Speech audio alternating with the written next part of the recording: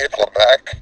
Look, I know that mainstream bands nowadays have set the bar pretty high when it comes to failing epically, but Nickelback just jumped over that 2,000-foot high wall using a 2-inch long pole vault. That's how effortlessly they fail epically.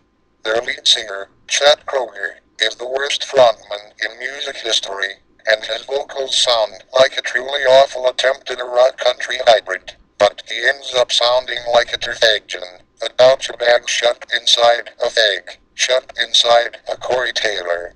His lyrics consist of him never making it as a wise man, and having to settle as a janitor at Burger King, and pictures of Boy George remind him of who he really is. He's a colossal failure, and his guitar playing makes Madonna's look like Nickelback by comparison. Fuck that piece of shit.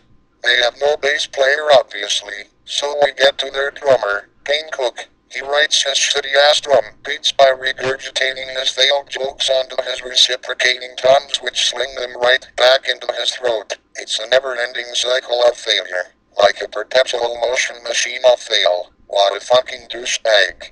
Their fans are nothing more than a gang of moronic 4-year-old girls who have been brainwashed by MTV into thinking their music is of any worth, when it's abundantly obvious to anyone with an IQ of 50 or higher that they are absolute shit.